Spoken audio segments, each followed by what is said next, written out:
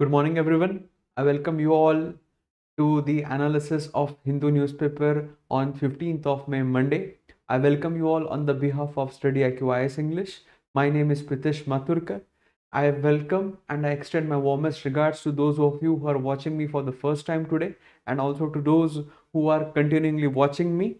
So, this session is being conducted especially for you all. This series is being conducted especially for you all so that you can have a in-depth exemplary analysis of Hindu newspaper, which you can directly apply in your prelims as well as your mains.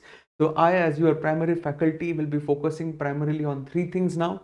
The first thing being detailed analysis of the present day Hindu. So I will be doing that predominantly in a PDF format, and all of these PDFs will be readily available to you the moment this session ends. After the analysis, I will try to paint the utilitarian value of these PDFs of this current affairs, which you can directly apply in your prelims as well as your mains. So considering the utilitarian value of this topic, so I intend to cover roughly 30 to 40 marks in your prelims and approximately 200 to 300 marks in your mains. And if essay comes in our purview, if GS paper 3 becomes more current affairs based, then we can extend it up to 400 to 500 marks too. And the second thing which I want to discuss with you, or which I tend to do while doing the analysis, is focusing on answer writing, focusing on vocabulary, and focusing on structuring. So these three parameters also I tend to improve with each and every one of you. And the third and the most important thing with regards to this is that now we'll be focusing more and more on interlinkage, because now a considerable time has gone up. So now it's time that we start interlinking the current affairs, and majority of the articles today will be from that perspective, wherein I tend to interlink all the different aspects which we have done up till now. Good morning, Aditi. Good morning to everyone, those who are watching me. So as promised, each session will begin with a famous quote by a famous personality. So this being the start of the week, this being a fresh start of the week, Monday. So which more entitled personality than one of the most enlightening, one of the most spiritual, and one of the most well accomplished personality in the world than Swami Vivekananda ji. So the quote which you are seeing on the back of my head, rather dare I say on the digital flat panel, is given by Swami Vivekananda ji, and the quote is, "Arise, awake, and stop not till your goal is reached." So with each sunrise, you should say this quote. You should imbibe your quote in the bloodstream. Good morning, Anu. Why? Because each morning will be a different sunrise for you. Okay, each morning will open up new avenues for you. You shouldn't wake up the way you slept. Each morning should give you a new way, a new perspective, a new outlook of waking up. So as you arise, as you wake up, you have to see that you are not stopping until your goal is reached. Okay, the goal can be a daily basis, the goal can be a monthly basis, the goal can be a quarterly basis, semi-yearly basis, or full yearly basis, or it can be a lifetime goal. So defining goals, setting up goals is your trajectory, but make sure that each day you are waking up different, each day you are toiling hard, till when? Till your goal is not reached. So like each day my primary goal, or dare I say ultimate goal, is with you all is that I want that I should cover up the current affairs in a most holistic way. So that's my primary goal as of now. So that is what I intend to do every morning. As I wake up, as I rise, I do the analysis for you all. Okay, so similar thing you should do also. And as I already told, I will not be using the word hope anymore. I will be using faith. So I have faith in each and every one of you, and I hope that you also have faith. See, again, I have used the word hope, but why? Because now I have to say that you have faith in me too. So I have faith that you also have faith in me, and that you and me are moving ahead in this journey together. Okay. So let's start discussing today's article, guys. So in each class, I tend to paint a severity score of the articles, wherein you can utilize that severity score for application in prelims as well as mains. So today's severity score is between 4 to 6 of every article. Okay.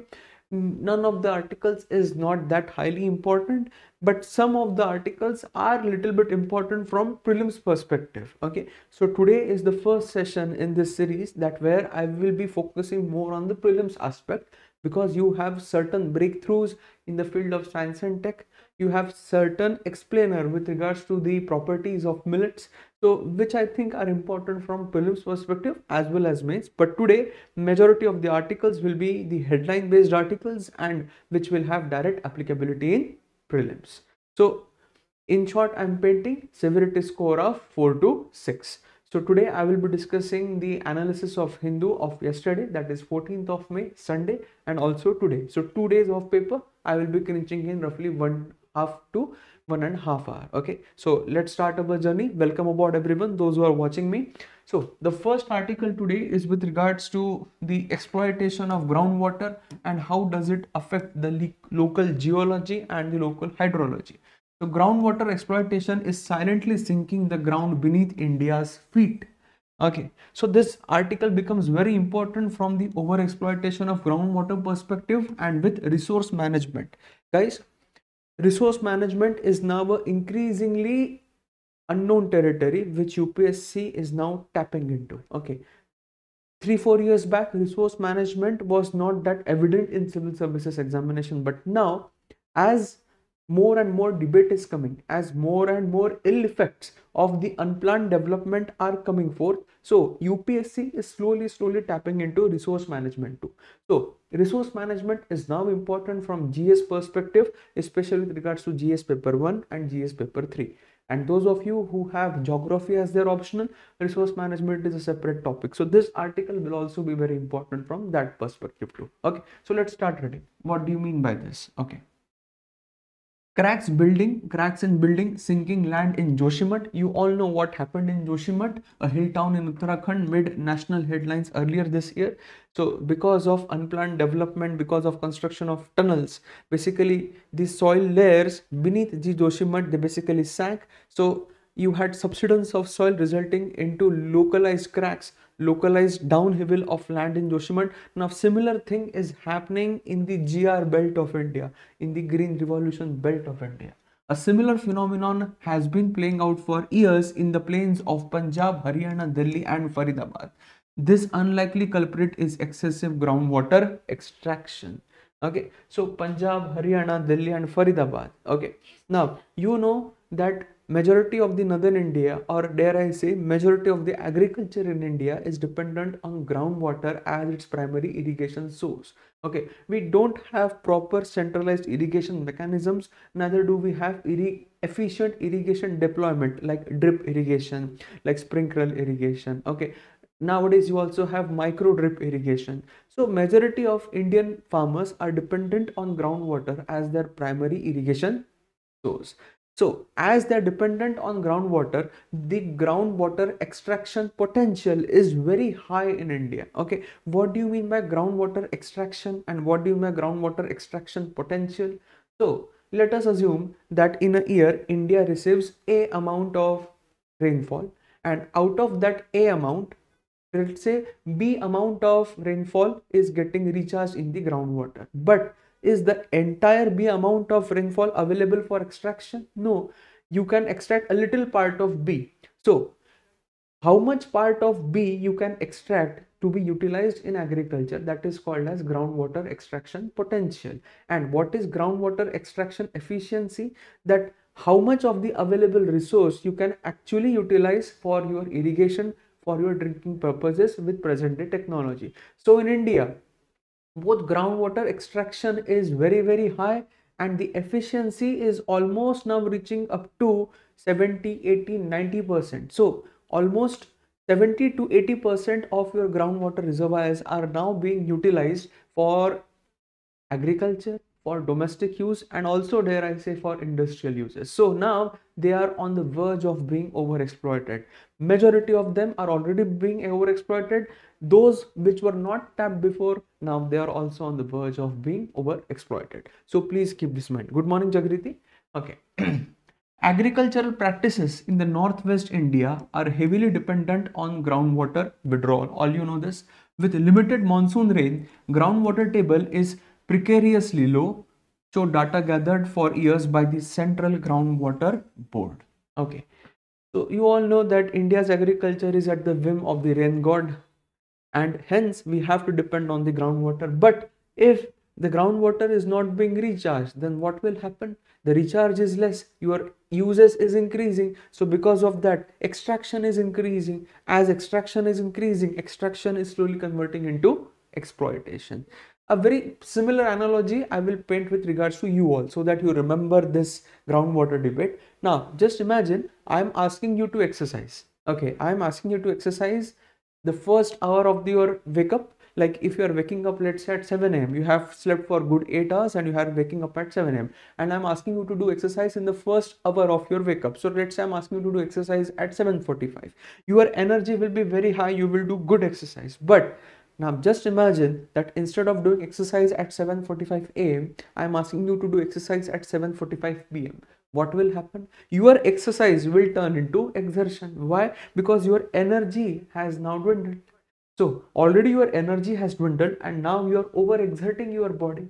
So exercise will become exertion. So the same thing is happening with groundwater reservoirs in India too. What is happening?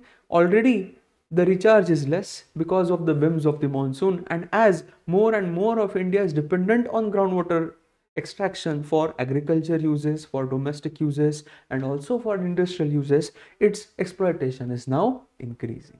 So just keep this in mind. Okay. In Punjab, for instance, 76% of groundwater blocks are overexploited. Just imagine this. 76%, close to 80% of groundwater blocks in Punjab are overexploited. In Chandigarh, it is 64% and about 50% in Delhi. Delhi, you know, like it's all in a, like Delhi is on the verge of becoming necropolis. Why? Because of resource constraints. This means that more groundwater than can be recharged is extracted. This is the crux of this article. Okay. How much of groundwater is being recharged? We are moving ahead of that in terms of exploitation. So your recharge is less, but your usage is more. So it is resulting into over exploitation. So already in the evening time, your energy has drained, but now you are demanding more energy in terms of physical exercise. So your body is going to get over exploited. Your body is going to get overused. Same thing is happening with groundwater. Okay. Over time, when the underlying aquifers, deep water channels that are stores of percolated water, aren't recharged, they run dry. So the underwater aquifers definitely will run dry and the layers of soil and rock above them start to sink. So if you are having this aquifer within the layers of the earth, now this aquifer is running dry, what will happen? You will have gradual sinking of the soil and rocks above. So because of this, you will have land subsidence. Okay. What has been found in India? Operations that are carried out hundreds of meters below the ground for coal, oil, gas through the years had shown examples of soil settlement or soil sinking to fill voids created from mining. So it has been found globally and in India that whenever you are doing sand mining, whenever you are doing mining of coal for oil, for gas, so what has it resulted into? Soil settlement, wherein the soil settles into the new gaps formed, wherein the soil settles into the new voids formed. So you have to equate groundwater extraction with what? With soil settlement. So please remember, you have to interlink groundwater extraction with what? With soil settlement. This is the crux. Okay. You have to equate the groundwater extraction with soil settlement. Okay. So now let us consider the Central Groundwater Board. Okay. Now what is the lacuna of Central Groundwater Board? That Central Groundwater Board has basically erected groundwater monitoring stations. They have basically erected sensors for monitoring how much of the groundwater is being recharged, okay, how much of groundwater is actually available. But what data do they lack? They lack the data of over exploitation, that how much exactly the water is being over exploited.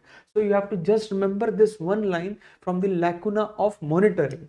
What is that? It has a system of groundwater observation wells and monitoring water levels 4 times a year. It, however, does not analyze the consequences of over exploitation.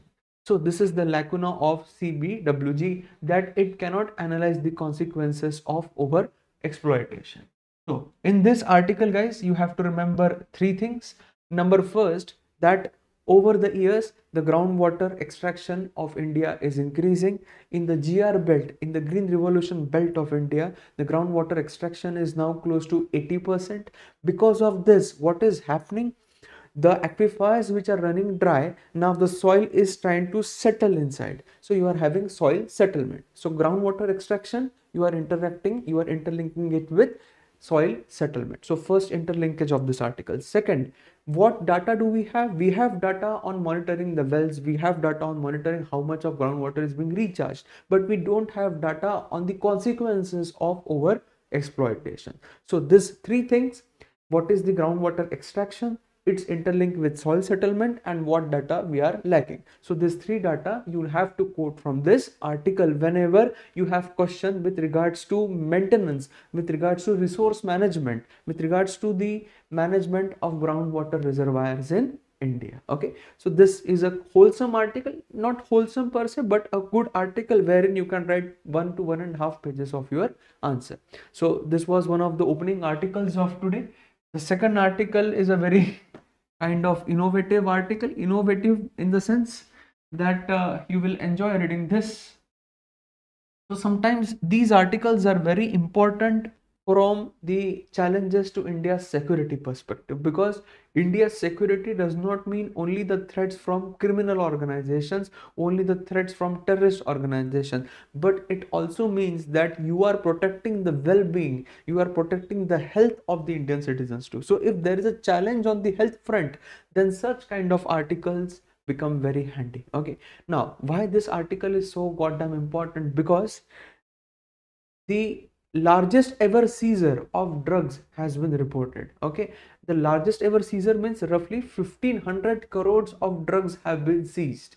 Okay, and from where are these drugs coming? But naturally from the Makaran coast. Okay, so all of these drugs are basically made or manufactured or grown in Afghanistan. They are routed to central India from Afghanistan. From Afghanistan they reach to the shores of southern Pakistan and Iran, and from where they reach to India. I will also open up the map and showcase you how this is done. So basically, why this becomes important? Because of two things. Number first, it is the biggest ever seizement, it is the biggest ever catch, it is the biggest ever seizure of the drugs reported by the Indian authorities, roughly 1500 crores. And for the first time, the mothership of the drug cartel has been seized. Those of you are listening me now, Aditi, Anup and Jagriti and the other people, please understand this. This is the first bust. This is the first seizure of mothership. What do you mean by mothership? So normally how do drug cartels operate? So they tend to load a drug on a big ship. So when the big ship reaches to the shorelines of India, you will have small boats coming and joining the big ship, from where the drugs are offloaded onto small ferries, onto small boats, and these boats then distribute the drugs pan-India along the coastline. So up till now, we didn't seize a big mothership, but for the first time, a mothership has been seized in the drug bust. So it's a big win for the law enforcement agencies of India, and it's a big win for India with regards to the threat perception on the health front of India. Hence, this news becomes important. So you can utilize this as a case study in your ethics paper, as a case study in GS paper 3, and also, like, if any one of you is interested in police services, and if the interview panel asks you, like, highlight some of the recent achievements in the threat security perception of India, so you can directly quote this article. So let's do that. Okay, headline news, don't need to worry with regards to details. Details I have already mentioned you. Okay, NCB and Navy make the biggest seizure of drugs in India. NCB and CB make the biggest drug seizure in India in what is claimed to be the biggest ever drug seizure in terms of monetary value by any anti-drug enforcement agency in the country. The Narcotics Control Bureau (NCB) and the Indian Navy, in a joint operation off Kerala coast, have seized around 2,500 kg of methamphetamine valued at around 1,500 crore originating from Pakistan. Okay, so already you know what is happening in Pakistan. Okay, people are pelting stones and you are having drugs export from Pakistan. So see the two sides of the same coin. Okay, you are not getting wheat to eat, you are not getting rice to eat, you don't have anything to eat, but still they will do drug smuggling. Okay, so we don't know where it goes. Okay, it is also the first interception of a mothership carrying drugs by an Indian agency, and a man suspected of Pakistani origin has been detained from the ship. The seizure, now this is important from Pulim's perspective, the seizure is a part of Operation Samudragupta.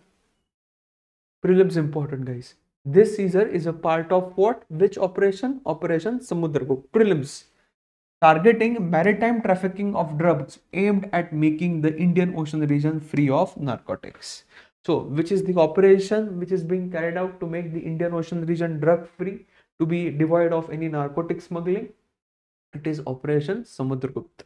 And for the first time in this operation, we have captured a mothership originating from, we don't know what country should we call Pakistan now, but originating from our dear neighbor. Okay. The drug had its origin in Pakistan and was loaded into the mothership from the Makaran coast. So if I want to showcase you what is the Makaran coast, so I'm opening up the atlas for you all. So just understand where is the Makaran coast and how it is smuggled into India.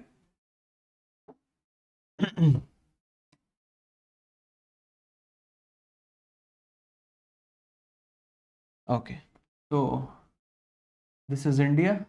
Okay, the coast which I'm marking on your atlas. Okay, this complete coastline from the east of Strait of Hormuz till India, this complete coastline, this is called as Makaran coast. This is called as Makaran coast. Okay, to the north of Makaran coast you all have hilly territory. Okay, you all know Afghanistan is the backyard for poppy cultivation, marijuana cultivation, and from Central Asia the drugs are smuggled. From everywhere the drugs are smuggled into this part of the world, and from there they are loaded onto ships from over here, and then the ships take off distributing drugs in Kerala, in Bay of Bengal. It further goes into Southeast Asia. So this is the Makaran coast, southern coast of Iran and southern coast of Pakistan. So the Chabhar port, the Gadwar port, the port of Karachi, they all are on the Makaran coast. Okay, so if anybody asks you like which river drains into this, so your one short answer must be Indus. So it is basically the delta of the Indus. Okay, so this is the Makaran coast. So you need to remember this article from two perspectives. The first perspective being that this is the largest ever drug seizure and it has originated from Makaran coast, and for the first time mothership has been intercepted. Okay, the modulus operandi is to halt the mothership at a particular point at which the crew in the ship perceives a message about the boat to which the drug is to be offloaded. So this is how the drug cartels normally operate. So they receive a message on wireless that please stop your mothership there. Now we are sending boats from the coast. You can offload your drugs to those boats and those boats will distribute the drugs further hinterland. So this operation becomes very, very important. And what is the name of the bigger operation? It is Operation Samudragupta. Okay. So this was the second article which was important from today's perspective. Let's do the another article. Guys, very, very innovative article, very, very encouraging news, and you should take down such articles, you should take down such news for quoting directly in your GS paper 4, that is ethics. Mind you guys, ethics paper is 200%, I'm not saying 100%, it is 200% incomplete without quoting examples. Ravi, you are saying Jai Hind, sir. Yes, of course, it's Jai Hind. Like if Indian Navy and NCB are cashing such a huge amount, so kudos to the security forces of India. And whatever may be the communal tensions in India, whatever may be the tensions with regards to social harmony of India, I and you, we all know that as Indians, we are all together. So Jai Hind. Okay. So such examples or such case studies become very important for you quoting in ethics. So it's my humble request that I told each and every one of you to maintain a separate diary for example. So you can add up this as an example in your diary. Why? Because for the first time, an entire ward of a village has become beneficiary to a insurance. So for the first time, all the members of the board are getting free of cost insurance. And you know guys, post COVID insurance is very necessary, because you don't know at what time you will face a tragedy in life, at what time you can incur loss of life of your dear family members. So you should have some insurance ready with you. So you can quote this article as case study. Okay. So Kalangumakal is a nondescript rural pocket in Kollam district of Kerala. Kalangumka, mostly populated by the underprivileged families, but now it will be the state's first fully insured ward, as its 1382 recipients in the 5 to 70 age group have been provided insurance coverage against accidental death and disability. So for the first time, all of its residents have been given insurance with regards to accidental death and disability. Okay, and you can remember the name of this person. You can directly quote this in your ethics paper 4. Following the initiative of the ward councillor G. Jai Prakash, the entire ward now has an insurance coverage of over 13.82 crore under a plan provided by United India Assurance, a public sector company. All permanent and temporary residents of the ward have been offered the financial safety net of insurance coverage. So all permanent as well as temporary. Okay, so you can quote the name of this person, G. Jai Prakash. Who is he? He is the ward councillor. And how much of insurance has been provided collectively? Approximately 13.82 crore, 14 crore. And which is the company? United India Insurance. Okay, it's a public sector company. And both permanent as well as temporary residents have been covered by the insurance scheme. So a very welcome news, and such kind of efforts do paint a picture that yes, there is still goodwill in the society. Not everyone functions for his or her own profits. There are some good people in the society who think about the greater good of the society as a whole, who think that their community should move ahead with the utmost safety, that whatever happens in life, we have to keep a smile on our face and march ahead. Okay, so that is what you all should do when you become civil servant, guys. It will be your humble duty that to ensure or to bolster such kind of attitude amongst the people. Okay, so let's move ahead. I told you guys that majority of the articles today will be headline based articles, hence I'm just plainly blistering through. Now this article is very important, again from prelims perspective, but also from the deplorable conditions of the police workers in the NCT of India. Okay, National Capital Territory.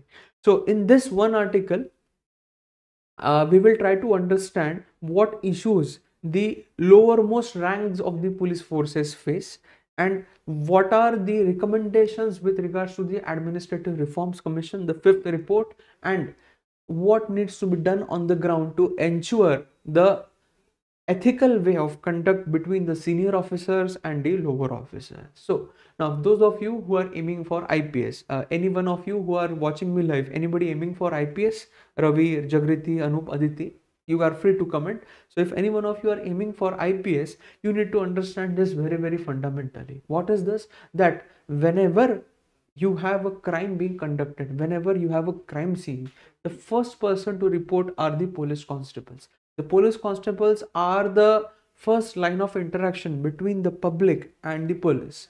And police constables are stretched off the limits in their working hours. Okay. Now, if I paint you the case study, what is happening in NCT? So in NCT, police officers work for 24 to 36 hours at a stretch. Just imagine this. They work for 24 to 36 hours at a stretch. And the seniors officers, they don't even listen to their arduous nature. They don't even take care or they take cognizance of their health problems. They just say that you will have to report to work. So there is basically disharmony with the senior management of the police service and the lowermost management of the police service. Okay, and these people, they are the first one to report at any crime scene. The senior officers, they don't come. You can't expect the SP, you can't expect the CP, ACP, DCP to report at the first crime scene. They only come when the crime is of very big scale, you have numerous people involved, you have different agencies involved, then the senior officers are being called into. But the first line of interaction are our poor constables. So it's not that you need to get this article only from the deplorable conditions perspective, but you also need to understand the ethical perspective behind this, and that our police forces are severely stretched. You may take a holiday on New Year's Eve, you may take a holiday on Independence Day, but the police forces, no, they are not entitled to leaves. They work for our safety 24/7. So it's our duty as an informed citizen, it will be your duty as the future policy implementers that you do something to improve their conditions. Okay, so let's move ahead. The miserable living and working conditions of the constabulary in the Delhi police have been highlighted in many reports, but not much has been done to address the problems and the prejudices faced by them. Okay. Incidentally, even the focus of police reforms introduced through judicial interventions has been on high-ranking officers rather than the constabulary. So even though you have police reforms being enforced by the judiciary, but all of these reforms are pertaining to only the high-ranking officers. They don't consider the lower-ranking officers. They don't consider the first kind of defense of the police, that is the constabulary. Okay. In 2015, the head constable Babulal Mithrawal challenged the provisions of the Section 22 of the Police Act 1861. He contended that utilizing the shield of these statutory provisions, which state that the police officer shall be assumed to be on duty for 24 hours of the day. So, according to the Section 22 of Police Act 1861, it is assumed that the police officers to be on duty for 24 hours a day. The Delhi police was assigning duties of over 36 hours at a stretch to its personnel. This is basically very inhuman, guys. Okay, so you are taking undue advantage of the law. Okay, please get my word very properly. It is basically the undue advantage of the law. Okay. So what is happening over here is that you are getting a statutory provision wherein you are stretching the officers to their full extent, and you are also extending their stretch. And this is happening why? Because you are getting undue advantage, or you are basically using the act in a maleficent way. You are not using that act in a properly oriented way as the work should needs to be done. See, according to Act, it's the duty of police officers to be present 24 hours a day. 24 hours a day means what? You don't know when the law and order situation will deteriorate. You don't know whenever an emergency will come. So, what is mentioned in the Act is in the face of danger that you as a police officer, you should be reporting on duty whenever circumstances warrant. But this does not mean that the senior management basically gives them duty, basically gives them work shifts which stretch for more than a day. So it is basically undue advantage of the law. Okay. After 30 hearings, just listen to this. After 30 hearings spanning 8 years, the High Court recently ordered the Delhi Police Commissioner to constitute a specialized committee if required to examine Mr. suggestions for streamlining the working conditions of the constable. So after 30 hearings, he is finally getting some justice. So again, a very sad state of affairs. Okay. Now, you need to remember this in entirety. Okay. The fifth report of the Second Administrative Reforms Commission 2007. Okay, you will be studying Administrative Reforms Commission report in GS paper 2 in detail in the governance part. So for now, just remember this paragraph. Observed that the performance of police personnel is linked to their morale.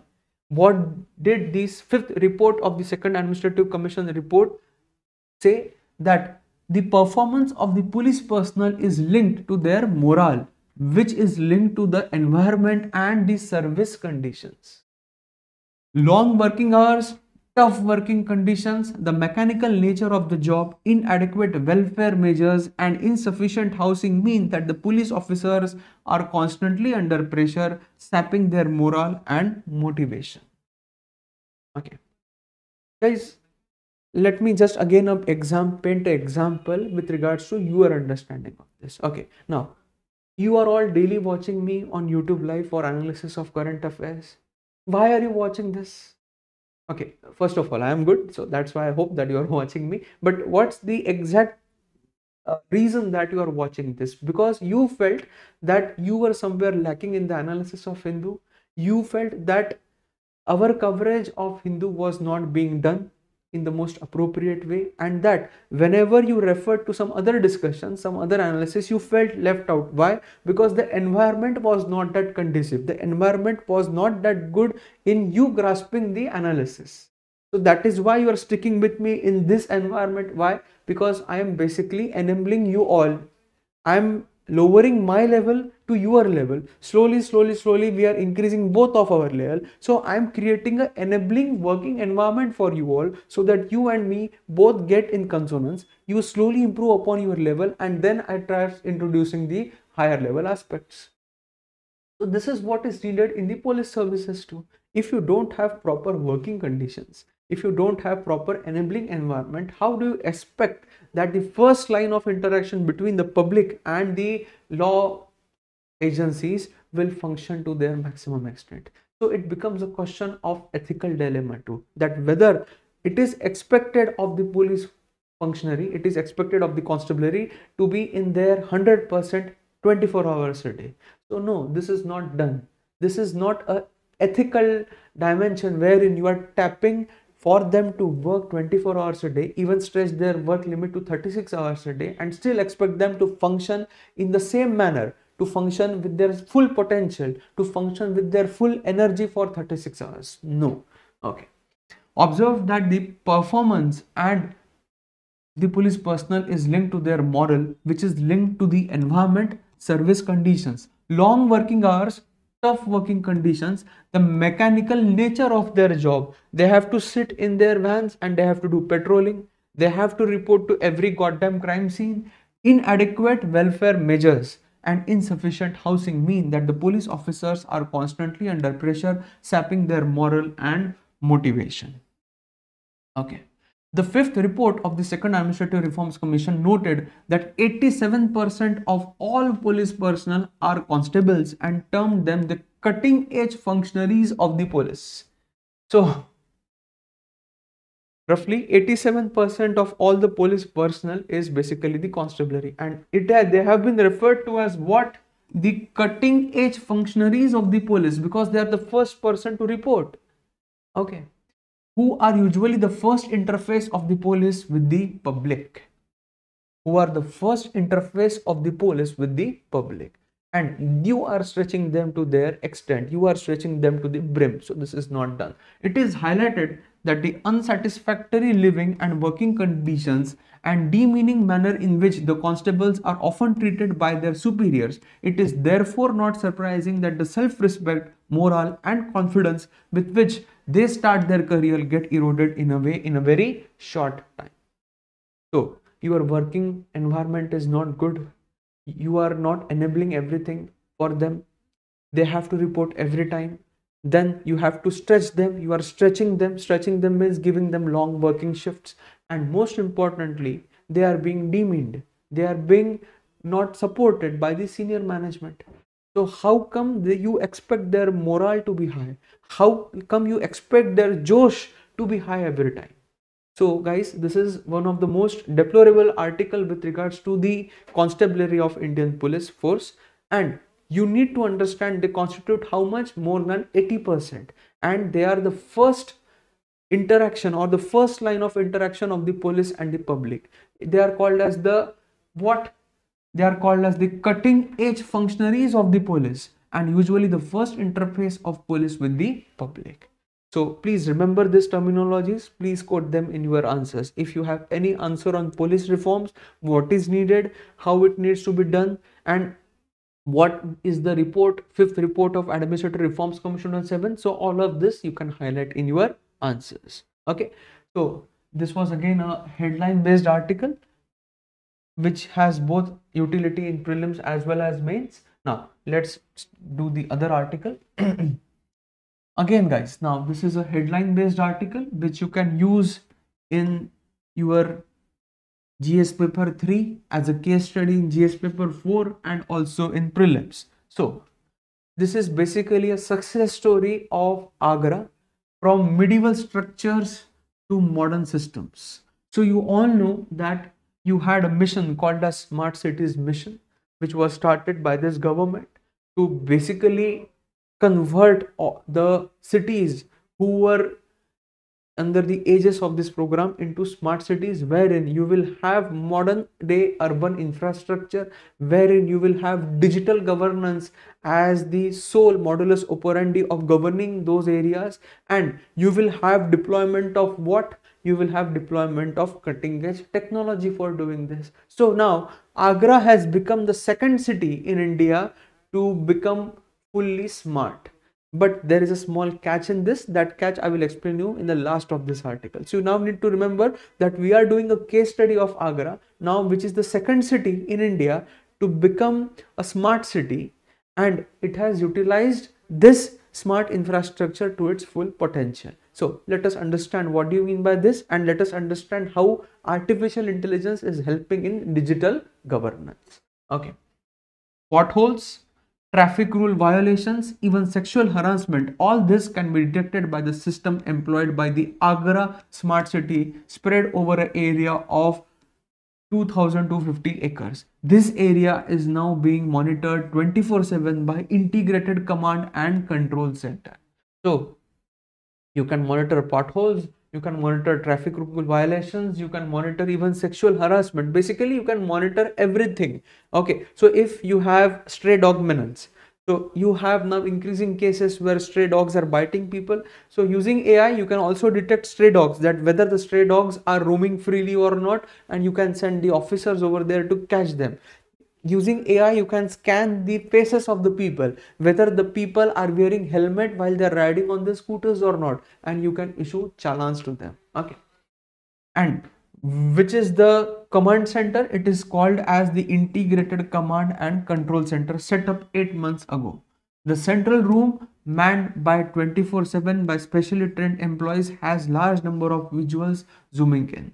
Okay, AI powered. There are live updates of clogged manholes, waste collection from the houses of the 2.5 lakh population, and vehicles illegally parked. So there are live updates of what? Clogged manholes, waste collection from the houses, and vehicles illegally parked. AI is enabled with identification protocols for detection of all of this and more. Okay, so basically using artificial intelligence, we are now detecting irregularities in the waste management. We are detecting irregularities with regards to pothole management, and we are also detecting irregularities with regards to the unadherence of the law. So you are driving and you saw a parking space which is vacant, so quickly went and parked. See, that is what happens in India, na? What happens that as soon as you see a little space, you try to cringe in as much vehicles as possible. But is that parking space legal or illegal? Who understand this? No one. So now using AI, we will monitor this. We'll try to improve what? Management. See guys, it's not that we are using this technology basically to punish the people. No, please don't get into this argument. The argument is that in India, what do we lack primarily? We lack management. Okay, the same thing which is happening with you all now. You are all in your early stages of preparation. Some of you might be in the advanced stages of preparation, but still majority of you lack management. So that is where I am coming in handy, that I am basically managing Hindu for you all. So just doing this, whatever I'm telling you, will take care of your current affairs analysis up to 80%. So the same thing we are doing now in the smart cities. We are basically advocating for what? We are basically advocating for management, and for doing management, we are resorting to digital governance. Okay. When the camera catches a person on two-wheeler riding without a helmet, for instance, a red circle appears on the screen, and this information is automatically sent to the police. So how the artificial intelligence and how the ICCC functions on the ground. The ICCC also controls the smart transport system, adaptive traffic control light, and environment sensors. AI adjusts the duration of traffic lights during peak hours depending on the vehicular flow on a particular stretch. So if you are having peak working hours. Peak working hours means whenever you will have closure of offices or opening up of offices. So you must have seen long queues on the traffic signals. So AI will analyze that, like if from one particular sector heavy traffic is incoming, so for that particular sector the stopping times on the traffic signal will be amended appropriately considering how much traffic is coming. So this is the main function in how AI is being utilized. The ICCC also controls the smart transport system, adaptive traffic light control and environment sensors. AI adjusts the duration of traffic lights during peak hours depending on the vehicular flow of a particular stretch.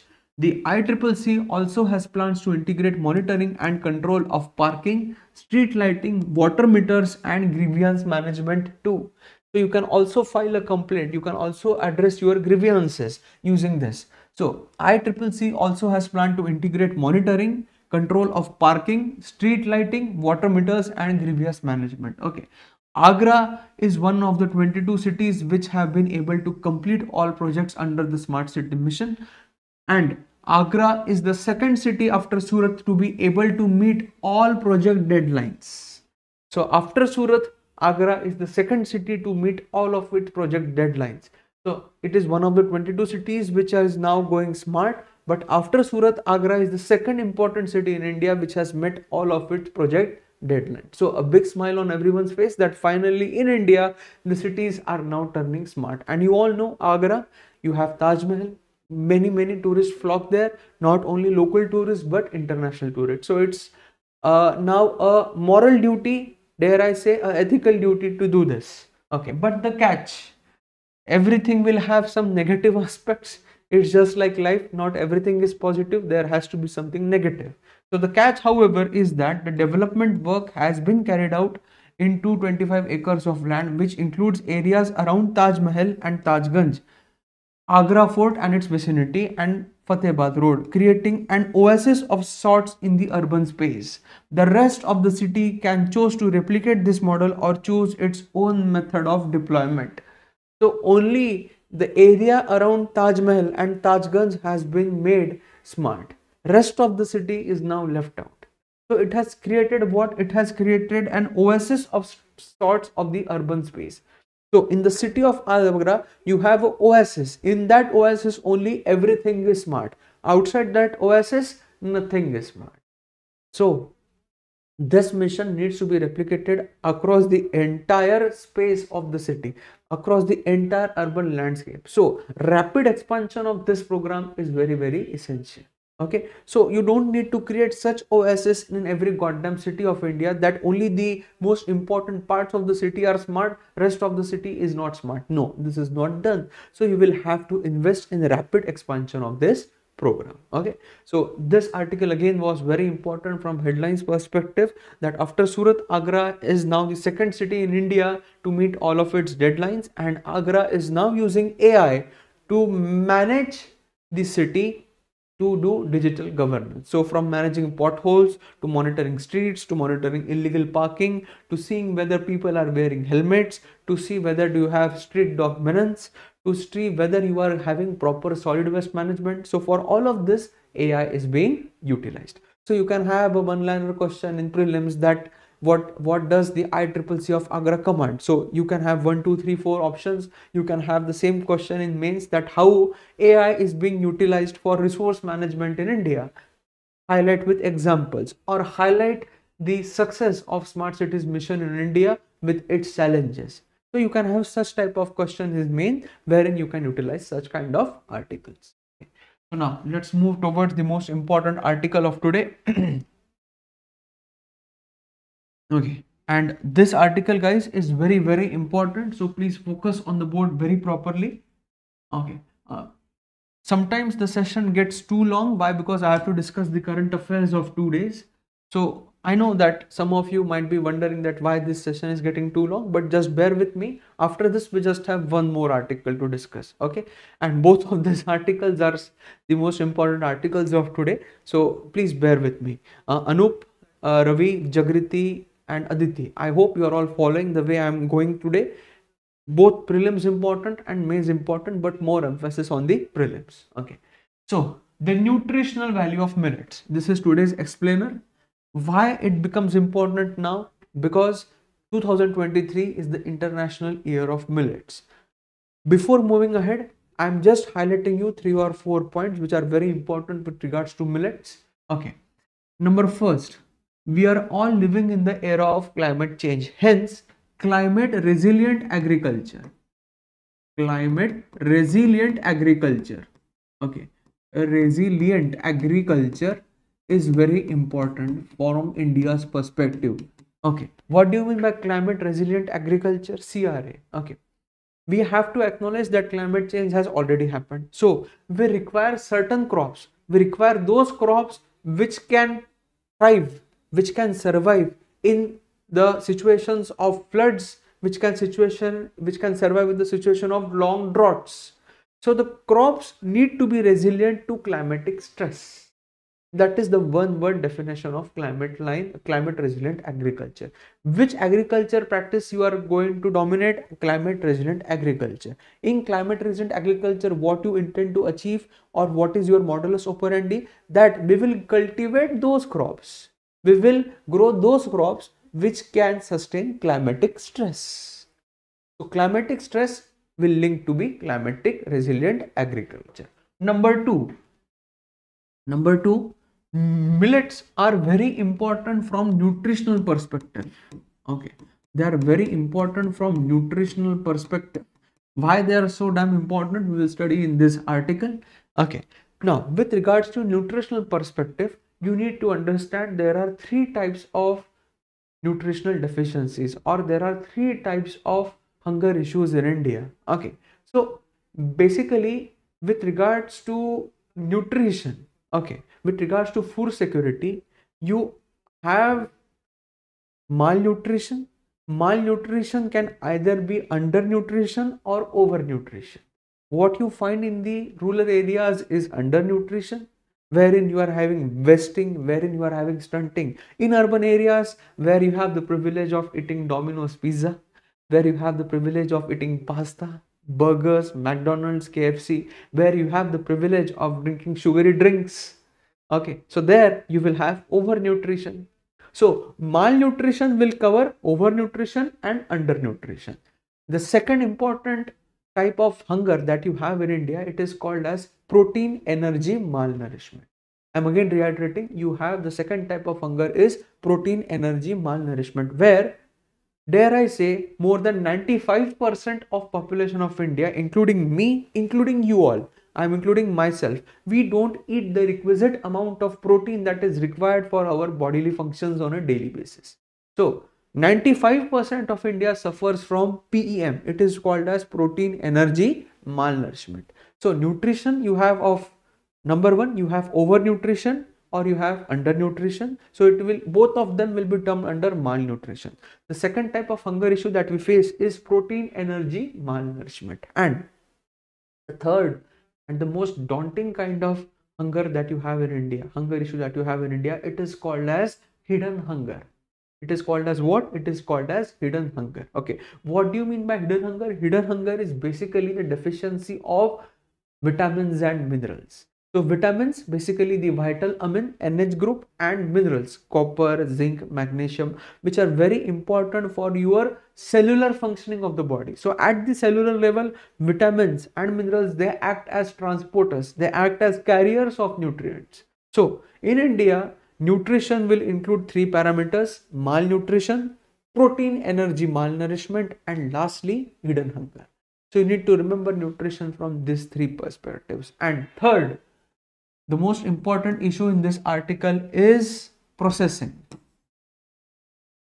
You all know that you all eat white rice, but is white rice the natural way of eating? No, ideally you should eat brown rice, but you are basically doing what? You are basically polishing the rice. So in polishing the rice, some of its nutritional value is decreasing. So in this article, we will first understand why millets are so goddamn important. Why? Because they are climate resilient. Number two, how do they intend to survive on the nutritional level basis of India, and how can they contribute to nutritional security of India? And number three, the most challenging issue they are pegged with today, that is over processing. that is polishing. So this 3 to 4 terminologies we'll discuss in this article, and mind you guys, this being the International Year of Millets, so it is very important that you understand this issue. Okay, so why are millets popular sources of nutrition? What are the different parts of millet kernel? How are nutrients in the millets affected by processing and polishing? Can millets thrive in harsh resource poor conditions? So this is what we need to understand. Okay. So let's start with the discussion, the story so far. Okay. The UN Food Agriculture Organization has declared 2023 to be the International Year of Millets, giving these crops a shot in the arm even as the countries worldwide are looking into them for their ability to grow in environmental conditions that climate crisis is rendering more commonly. Okay. Millets require low input requirements and high nutritional density, both of which are valuable for a country whose food security is expected to face significant challenges in the coming decades. So what do millets have? Millets have low input requirement. Input requirements means what? They will not require that much amount of water. They will not require fertilizers. They will not require proper field management as compared to wheat, rice and other water guzzling crops that we have in India. And they are low input requirement, and additionally they also have good nutritional density. So both of these things are very conducive for agriculture in India in coming decades. Why? Because all of us are now going to face the brunt of climate change, and agriculture is not evading from that. So if you are cultivating a crop which is low on the input side but high on the output side, output side means that you are getting a bumper crop and also you are ensuring the nutritional safety of India, why not advocate for such kind of crops? Okay. However, the consumption of millets face one threat that has already overtaken India's major food crops, that is grain processing. So the threat is that millets, which are millets facing today, it is basically grain processing. Okay. So what are millets? Millets are fundamentally grasses. So if anyone asks you, sir, madam, what are millets? So millets are nothing but fundamentally grasses. They are cultivated worldwide, but especially in the tropical areas of Africa and Asia as cereal crops. So they are fundamentally grasses. They are cultivated especially in the areas of the tropical part of Africa and Asia as cereal crops. Okay, some of the examples of millets. Okay, so if I'm painting you some of the examples of millet, you have pearl millet. Pearl millet means bajra. You must have written roti of bajra. Then you have barnyard millet. Barnyard millet is called as sanaba. Then you have finger millet. Finger millet is ragi. And then you have foxtail millet. It is called as kangani. Okay, so different millets, you can cook them as a rice preparation, you can cook them in roti making, you can use them as light snack whenever you want to. So these 3-4 are the different examples of millets that are primarily grown in India. There is both paleontological and textual evidence to indicate that millets being cultivated in Indian subcontinent 5 millennia ago. So millet cultivation in India goes back millennia ago. According to the Agriculture and Processed Food Development Authority, India is the world's largest producer of millets. So India ranks #1 in producing millets. And in India, millet cultivation goes back 5 millennia ago. Okay. And why are the millets sought after? What is so damn positive with regards to millets? Okay. Millets have broad features that render them attractive. Their nutritional value comparable to that of the major extant food crops and better on some counts. So if you consider millets with the food grains like wheat, rice, so they have good nutritional content and their ability to reliably withstand harsh resource poor conditions. So they can withstand harsh resource poor conditions very easily. So that is why they are most sought after. Okay. They are drought tolerant, adapted to growing in warm weather and require low moisture. They are particularly efficient consumers of water and loamy soil. So they are drought tolerant. Number first, they are adapted to growing in warm weather. So all of you know India does face drought. Yes, India does face drought. And now you also have what? You also have El Nino looming on India. So, but naturally this year monsoons are not going to be that good. So we are now facing drought conditions in the near future. So millets, number one, they are drought tolerant. They are adapted to growing in which conditions? Warm conditions.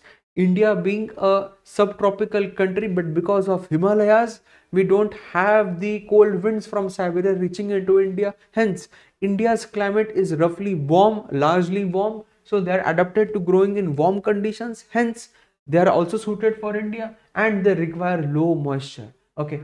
Anatoxically, they are particularly efficient consumers of water. So even if you give them little amount of water, they can consume it very efficiently. And largely they also require loamy soil. So loamy soil is basically that soil which normally you find in the water stress regions of India. So all of these four parameters are exclusively met by the Indian agricultural condition. Hence millets are the go-to crop if you want to achieve food security in India. Why? Because they are low on the input side and they are very high on the nutritional side. So hence International Year of Millets is very important from India. Someone is saying repeat, please, you will be elaborate. I will repeat the concept again. Okay, nothing less.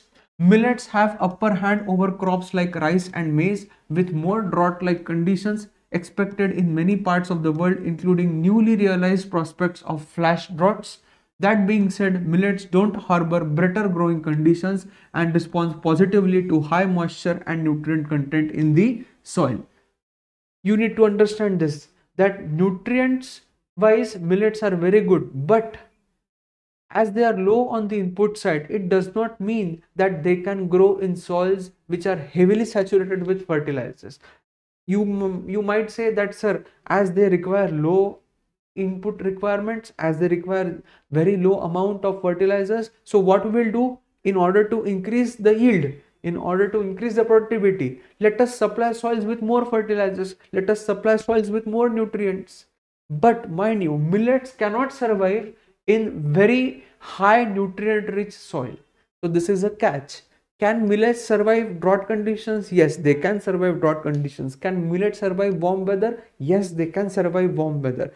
Can millets survive water stress? Yes. Can millets grow in loamy soil? Yes. But can millets grow in heavily nutrient rich soil? No. Can they survive very extreme flash floods? No. So if you supply them with over nutrients, if you supply them with over the top conditions, they cannot survive. So this is a catch, and hence the dryland agriculture belt of India becomes the first area where you should advocate for millet cultivation, like Madhya Pradesh, Chhattisgarh. Then you have southern UP, you have Jharkhand, you have eastern Gujarat, eastern Rajasthan. So all of these areas which are facing dry, which are facing warm weather, which have drought conditions like Vidarbha, Telangana. So there you can advocate for cultivation of millets per se in India. Okay. According to MS Swaminathan Research Foundation, millets also thrive on marginal land in upland and hilly regions. Marginal land is a land whose rent is higher than the value of crops that can be cultivated there. So marginal land is basically like if you are going on a hilltop, if you are going on a slope, so there you have to do counterbunding. Counterbunding basically to stop the water flow. You have to see whether the nutrients in the soils are properly leached in the sense that whenever you are supplying nutrients, the nutrients should go into the lower layers of the soil. So in hill areas, the rent of the soil or the operation cost of maintaining the land itself is higher than that of the crops. But these crops can also survive on the hilly areas and on the marginal land. So you can also advocate for millet cultivation in the hilly areas of India too. So not only the dryland agricultural belt of India is being taken care of, but also the hill areas. And this is according to MS Swaminathan Research Foundation, the most prominent one. So don't need to worry. Are millets nutritious? Okay. The nutritional contents of millets includes carbohydrates, proteins, fibers, amino acids, and various minerals. So they not only include carbohydrates, proteins, but they also include fiber, they also include amino acids, and they include minerals. So fiber is very important for you digesting the food. Amino acids, basically the NH group, they are basically the vital amines, A, B, C, D, the water soluble and water insoluble, and you also have minerals. Okay. Guys, those of you are watching me, so I'm now providing you with the information which will bring a smile on your face. And let us, like, I'm focusing very much on article today, so let me just open up another dimension for you. Okay, every one of you must be knowing lion, okay, the apex predator in the forest ecosystem. Okay, and every one of you must be knowing a being called as human. I hope that everyone knows what human being is. I guess you are also a human being, right? Okay. So if you compare the intestines of lion and a human, if you compare the length of intestine of a lion and a human, the intestine of an average human being is 3 times longer than that of the lion. Just imagine this. The intestine of an average human being is 3 times longer than that of lion. You know why? Because humans are made to digest plant fiber. Okay, so if you cook roti of bajra and if you feed it to lion, there are 100% chances that lion cannot digest that bajra ki roti and he will vomit. Whereas give humans everything. You give humans meat, you give humans plant-based fibers, you give humans animal-based products, we can digest goddamn thing. We can even digest the Chinese on the footpaths. So just imagine what we can do. Okay, so discussions apart, the intestine of a human being is 3 times more longer than that of the lion.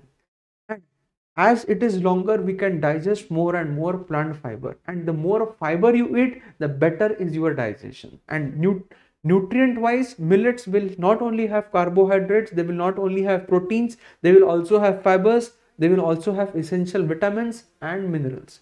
So they are very sought after. Okay, so you just remember this line. After this, you don't need to remember. I'm just plain simply reading it. You don't have to remember this. Pearl millet, one of the oldest cultivated varieties, has found to be have higher protein content than rice, maize and sorghum. So it does have higher protein content than rice, maize and sorghum, while being comparable to that of barley. According to various studies, foxtail millet enriched is amino acid lysine. Finger millet has more crude fiber than wheat and rice. So more fiber than wheat and rice, more amino acids than the food grains. So you can definitely advocate for consumption of millets per se. And in India, you know, majority of us face hidden hunger, majority of face protein energy malnourishment, but we consume lot of fats. We like anywhere you go in India, anywhere, any goddamn corner of India, you will find thumbs up, Coca-Cola and Pepsi.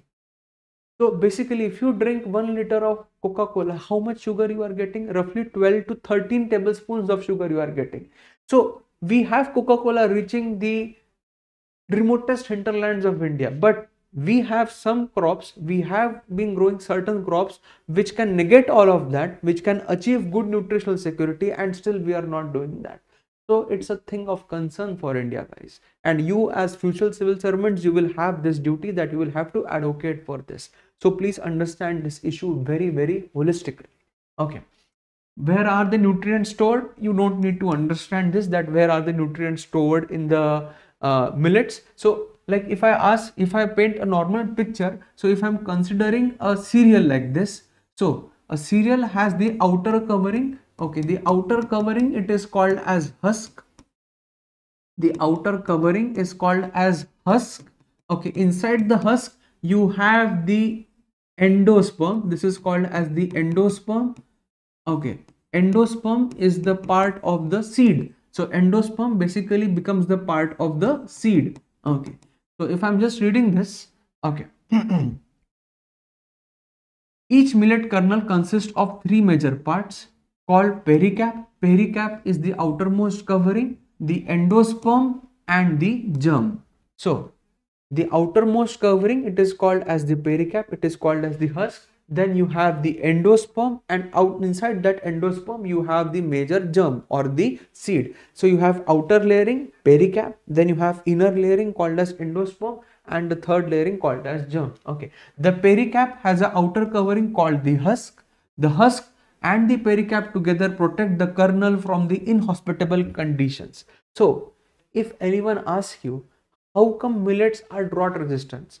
How come millets can undergo climatic stress? Your one line answer should be that the pericarp together with the kernel, with the husk protect the millet from the harsh conditions. The pericarp has an outer covering called the husk. The husk and the pericarp together protect the kernel from inhospitable conditions, disease and physical damage.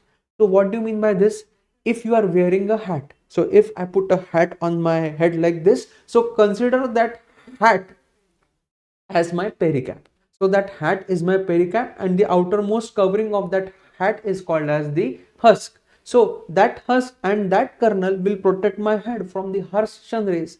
So similarly you are having in millets. So the pericarp has an outer covering called as the husk. So my cap will have an outer covering, the husk and the pericarp. So the outer covering of hat and the pericarp will protect the kernel from the inhospitable conditions, from the disease and from the physical damage. So it's just like you are protecting, you are donning a cap on your head. So your head is basically the endosperm. Inside that endosperm you have a germ, and that endosperm and that germ are protected by the hat. Okay, the endosperm is the largest part of kernel and it is the storage center of the millets. So endosperm is the storage center of nutrients in the millets. Okay, so please get this very properly. So the maida which you eat, okay, like you must be eating chole bhature. So the bhatures which you are eating, it is made up of maida. Maida is nothing but the endosperm of wheat. Okay, a good analogy so that you remember the things. So endosperm is basically maida. Okay, and the roti, the grain which you use is basically the germ. So germ is the wheat, whereas endosperm is the maida. Okay, just for your comparison so that you get the things properly. Again, I am reiterating, what protects the millets from the harsh condition? The pericarp together with the husk. So if I am putting the cap on my head like this, so the outer layering of the cap with the structure of the cap will protect my head from the harsh rays of the sun. So that is how the millets are being protected. Okay. Now let's understand the challenges. How processing affects the nutrients. Okay. So basically there are 4 steps in processing. Each step will affect the nutritional value. And what are those 4 steps? You need to remember these 4 steps. Okay. Processing. Okay. Processing and preparing millets for consumption can affect the nutrients in 3 ways. Enhance them, suppress or remove them, and ignore them. Okay.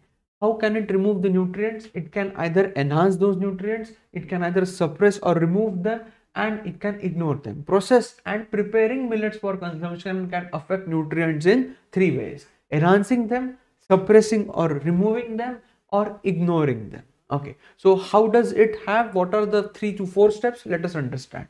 The husk is removed from the grains because it is composed of cellulosic matter that human body cannot digest.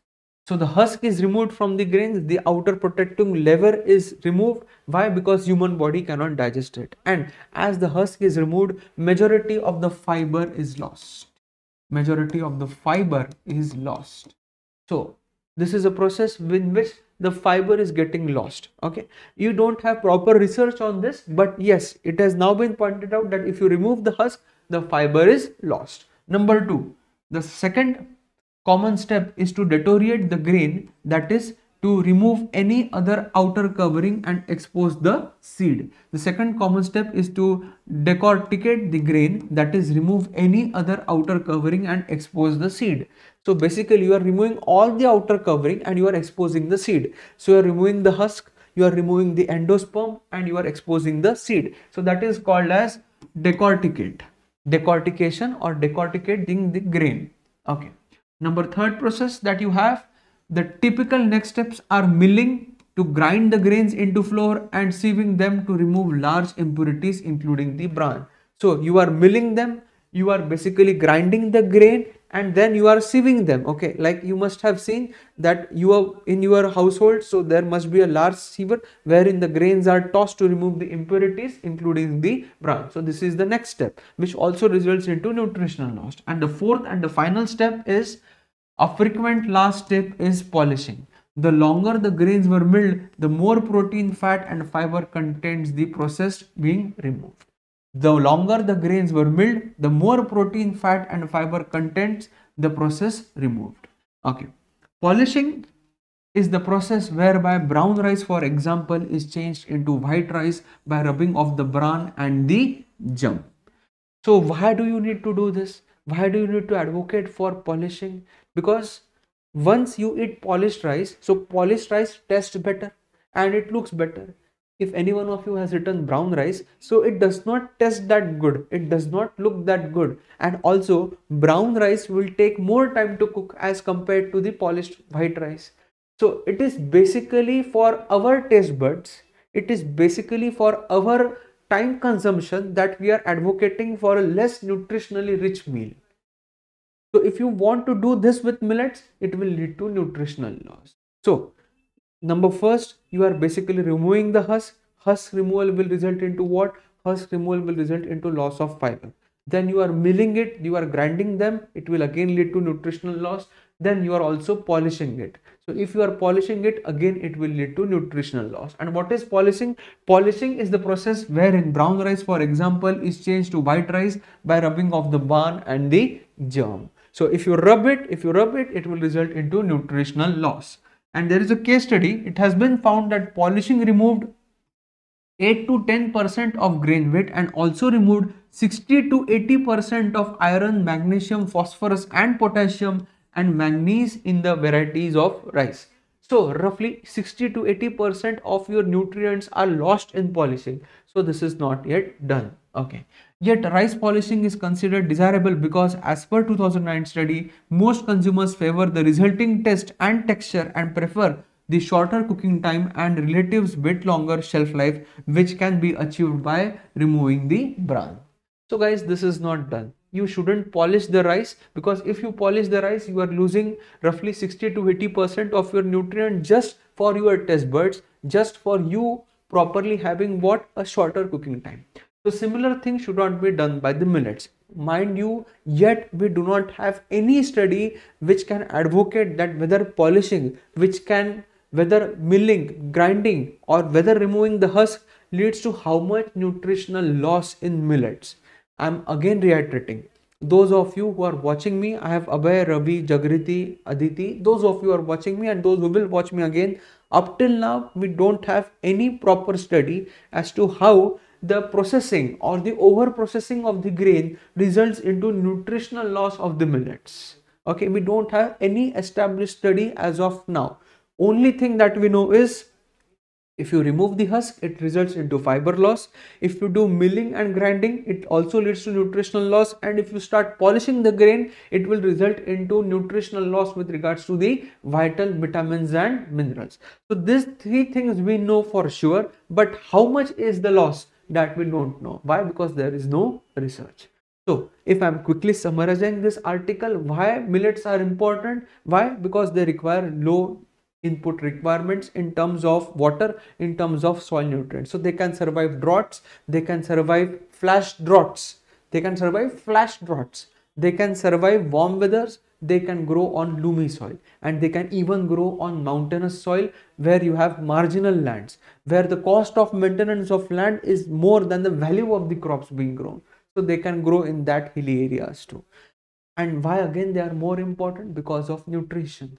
India being a country which faces overnutrition, malnutrition, which faces overnutrition, undernutrition, which faces protein energy malnourishment, which faces hidden hunger. So all of these three things can be addressed by the millets. So millets are very important from nutritional perspective because they have carbohydrates, they have proteins, they have fibers, they have amino acids, and they also have minerals. But what is the threat? Overprocessing.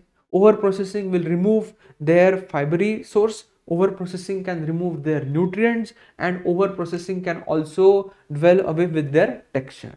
So that is the summary of this article. Very, very important article, and you will have to summarize this article at any cost. Okay. Now, let us do the last article of today, and the last article of today is very, very important from science and tech perspective. Okay. I know guys, this session is going little bit long, but I need to do this because I don't want any one of you being left out in prelims, in mains. So just have faith in me and we will do this. Okay. Explaining the mitochondrial donation treatment, how baby has three parents. How baby has three parents. Okay, so for this I'm utilizing a little bit of board knowledge so that you get what do you mean by this. Okay, so how can a baby have three parents? So how can a baby have three parents? Okay, so normally you have what? If a baby is to be conceived, so you require the sperm of the man. Okay, to fertilize what? Sperm needs to fertilize the egg. Sperm needs to fertilize the egg. Okay, so egg will come from woman. Okay, so the sperm will fertilize the egg. Okay, and as it fertilizes the egg, you have formation of zygote. You will have formation of embryo. Very crude understanding of the human birth cycle. Okay, fertilize, zygote, and then you will have embryo. Okay, now just imagine that in this stage the egg of the woman is having some genetic disorder, or the woman is suffering from some genetic disorder, and if that genetic disorder is mitochondrial means what? That every cell has got its own powerhouse. So imagine this is the human cell, and in the center of cell you have mitochondria. So mitochondria is basically the powerhouse of the cell. Okay, so like the electricity which you get in house is manufactured from the thermal power plant, from the nuclear power plant. So every nucleus of the cell will have mitochondria, and this mitochondria are basically the powerhouse of the cell. And if you have disorder in the mitochondria, if you have mitochondrial disorders in the cell, this cell will not function properly.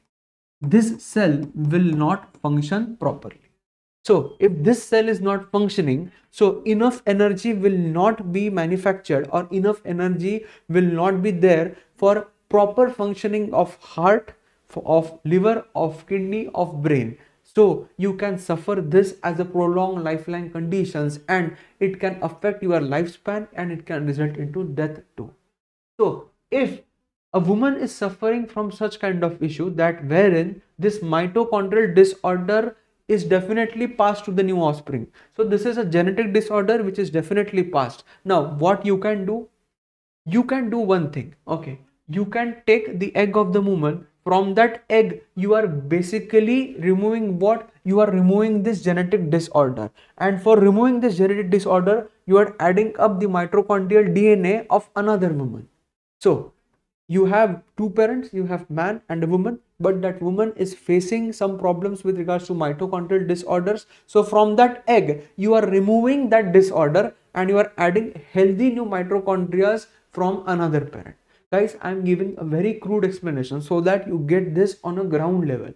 So from the third woman you are adding that defunct genetic mitochondrial disorder, you are removing that, and now that baby is being born. It is of three parents. How so? Because the mitochondrial disorder which this woman was facing is now taken care of by the third woman, whereas the genetic material which the baby will get will be of those two parents, of that man and the woman. So if I am a woman, okay, just imagine that I am a woman, I am facing this disorder, but I don't want the genetic material of another woman in my baby. So I don't want to utilize the entire egg of the another woman. So what I will do is, from that another woman's egg, I will only take out the relevant mitochondrial genetic material, and that will be added to my egg, so that my baby gets the qualities of the father and of me, so that that baby can be rightly called as our baby.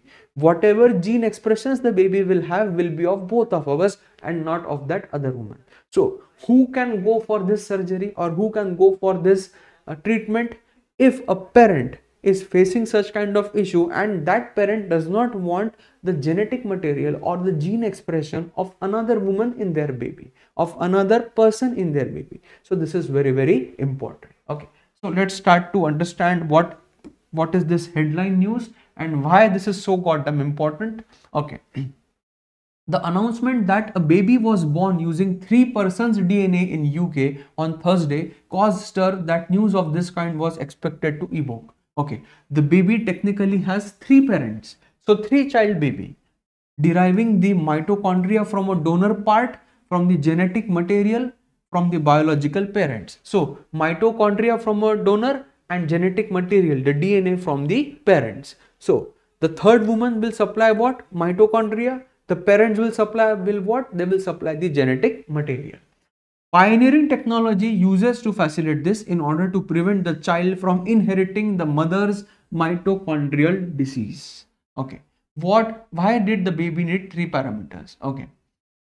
The baby carried most of its DNA from its parent and a minor percent from the donor whose mitochondria has been used while fertilizing the egg. Okay.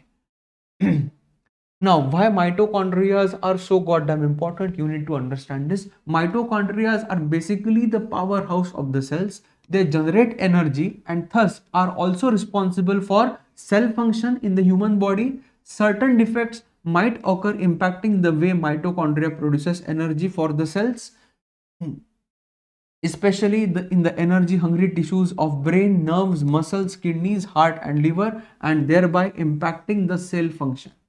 So in your body, which are the most energy intensive organs? You have brain, you have kidney, you have heart, muscles. So all of this will require heavy amount of energy, and if your powerhouse is failing, so your body cannot function. Okay.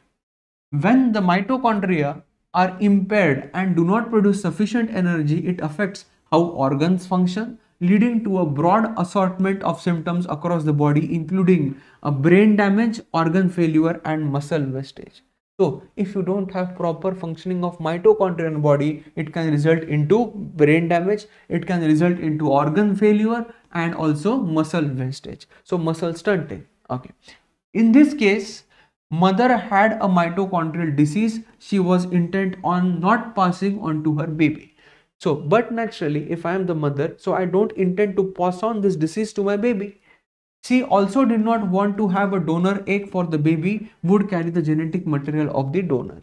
So if I am the mother, I don't want the genetic material of another woman in my baby. So what I will do is I will just take the mitochondrial part of her egg, I will insert it into my egg, and my baby will be cured of that mitochondrial disease, and additionally my baby will get my genetic expression.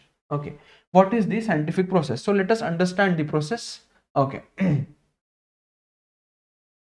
Baby's biological father's sperm was used to fertilize the egg from the biological mother who has a mitochondrial disease, and that a third female donor with real mitochondria separately. Then the nuclear genetic material from the donor's egg is removed and replaced with the genetic material from the biological parent. So from the donor's egg, the nuclear genetic material from the donor's egg is removed. So all of the nuclear material from the donor's egg is removed and replaced with the genetic material from the biological parents. So out of the donor's DNA, all of the nuclear material is removed. It is replaced with the genetic material of the biological parents. The final product, the egg, which has the genetic material from the parents and the mitochondria from the female donor, is implanted in the uterus and carried to fully term to yield a baby who will be free from the mother's mitochondrial disease. This process is termed as mitochondrial donation treatment, MDT. So this is called as what? Mitochondrial donation treatment, MDT. So what you are doing? You are taking the donor's egg. From that donor's egg, you are removing all the genetic material, and which genetic material is being added? The mother's genetic material, and then the sperm of the father is used to fertilize this, and then this egg is planted in the uterus of the mother, so that the baby has got the genetic expression of the mother and the father and not of the donor. The name of the process is called as mitochondrial donation treatment. Okay. Okay, so this sums up this article, nothing more significant than this, but please understand this is a fairly new process. This is called as mitochondrial donation treatment, MDT. So it will be a 3-parent baby. How the 3-parent baby? You will be utilizing the egg of what? Of the donor and the mother. So from the donor's egg, complete genetic material will be removed. The mother's genetic material will be transferred from the mother's egg to that egg. That egg will be fertilized from the father's sperm and it will be planted into the uterus of the mother. And now the baby which will be growing into the mother's womb will have genetic expression of the mother and the father, but it will not have the mitochondrial disease which it was bound to inherit if the egg or if the mitochondrial material of the mother was present in that egg. So 3-parent baby. Okay guys, so this sums up today's article guys. I know that this session was a little bit long, but I hope that you have got all the issues very properly, and I hope that you will summarize the articles very properly. I'm again reiterating my name. My name is Pritesh Mathurkar. Okay, you can reach out to me on Telegram by doing a global search at the Hindu Analysis Zone. The name of the channel is HAZ, Hindu Analysis Zone. I want each and every one of you to make it special.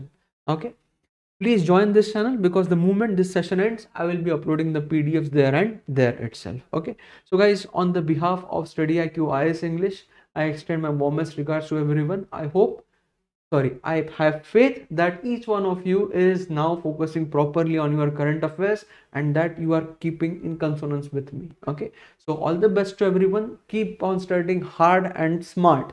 Only studying hard will not do. You will have to study hard and smart. So please do that and have consistency, and arise, awake, and stop not till the goal is reached. See you all tomorrow sharp at 9.